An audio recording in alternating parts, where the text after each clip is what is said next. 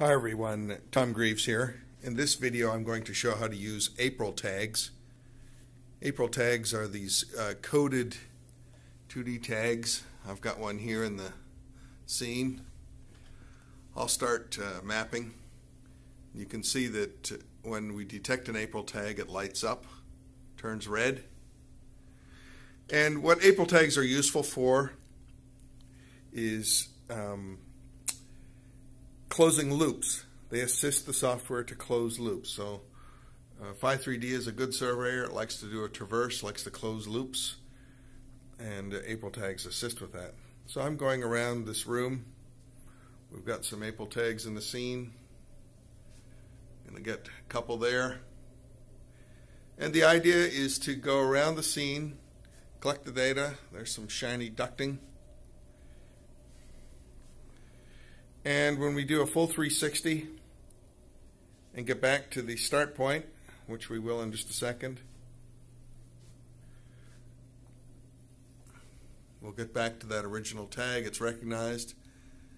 And I'll just save there, finish.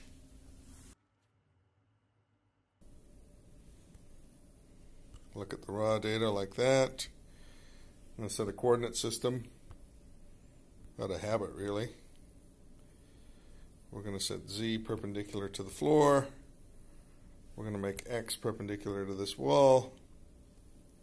And then we're going to optimize the data. And I'm going to optimize with AprilTags.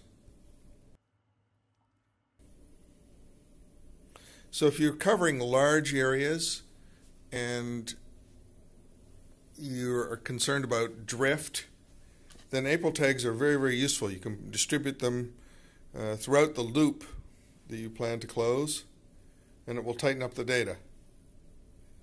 This looks pretty good, actually. So it's that easy. They're really easy to use. So a good workflow is to make sure that you do a full 360 or even better 380,